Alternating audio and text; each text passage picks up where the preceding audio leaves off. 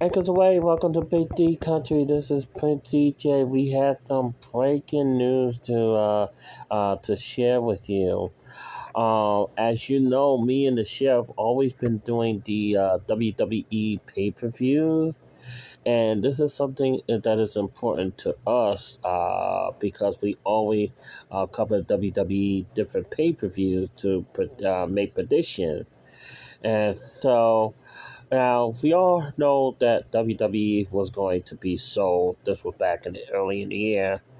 Um, and so it wasn't Saudi Arabia that bought it. It wasn't another company. No, it is now the same company that has UFC. And, of course, Brock Lesnar fought in the UFC, and also the married Ronda Rousey also fought in the UFC as well. Well, now they're now part of the WWE. Now they're part of the same company, meaning they're now part of TKO Holding. I had the official story. Matter of fact, Vince McMahon was with TKO Holding in the New York Stock Exchange, opening the opening bell this morning at the time of this recording of this podcast. So let me read you part of the story, and I will be having it in the marquee. It says that, hold on, get out of here. Okay. It says that UFC no, it says WWE UFC officially merged from TKA Group, formed TKA Group. Vince McMahon loses majority control. Once again, Vince McMahon loses majority to control. This is from BNR, the Bleacher Report. This is from Bleacher Report. This is my source. Okay, so Vince McMahon officially no longer holds majority control of WWE. Endeavor officially completed its majority stake purchase of the wrestling giant Tuesday, merging WWE with UFC to create TKO Group Holding. Shares in the company beginning trading on the New York Stock Exchange with the opening bell Tuesday opening at the price of $102 per share. So if you are an investor, if you like buying stocks, there you go. You can now buy TKO Group Holding. Endeavor owns 51% of the newly formed company. McMahon owns 16.4% of TKO under the terms of the deal. Endeavor agreed to a deal to acquire a majority stake in WWE in April.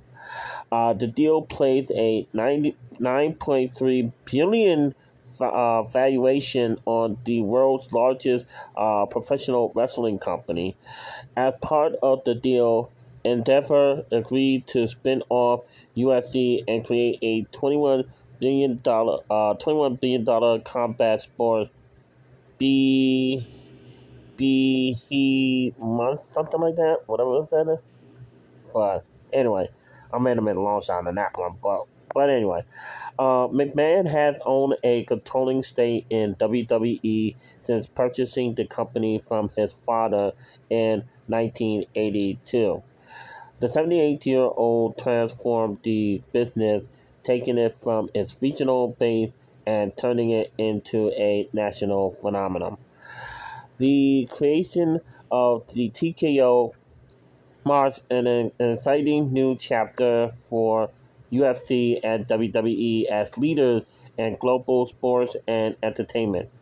Endeavor CEO Ariel Emanuel said in a statement, given their continued connectivity to the Endeavor network, we are confident in our ability to accelerate their respective growth and unlock long-term sustainable value for shareholders with the UFC and WWE under one roof.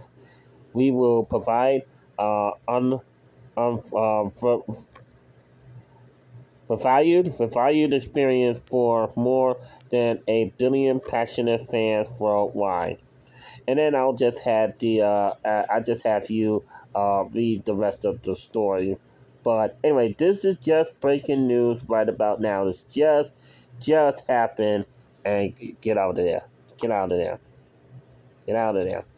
Anyway, so this has just happened on today on this morning, by the way.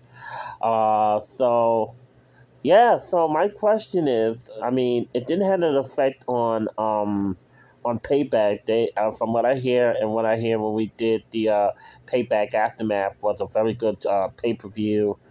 Uh it's not affecting Raw, SmackDown, NXT, but but the only thing NXT now they're bringing in the main roster, especially what happened when Becky Lynch won the women's title in a very good match, from what I heard.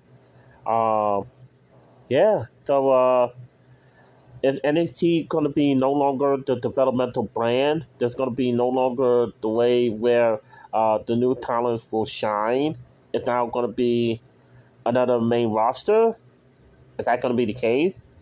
So what's going to happen? What's going to happen from here on out between Mania to Mania or SummerSlam to SummerSlam? Yeah, you get my point. You get the picture.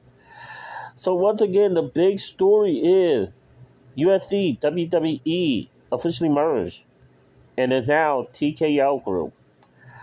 So by the way, when I was in Denver and I was at the iHeart party, and they had like two TVs at the beer garden. So I was just happened to watching a couple of good UFC matches before I headed back to my hotel before the craziness happened of the almost got left and almost been stranded at the other hotel where I wasn't staying at.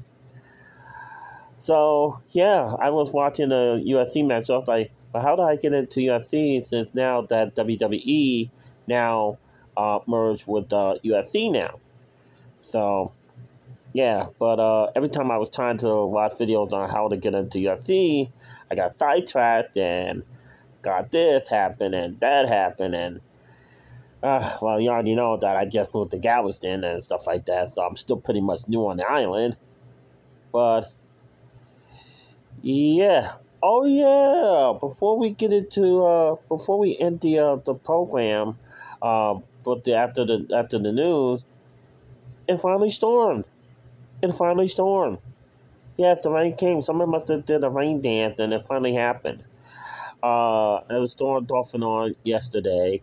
More storms are expected for a few days, but that's okay because it's gonna break this dominant heat that almost tried to kill me. Yeah.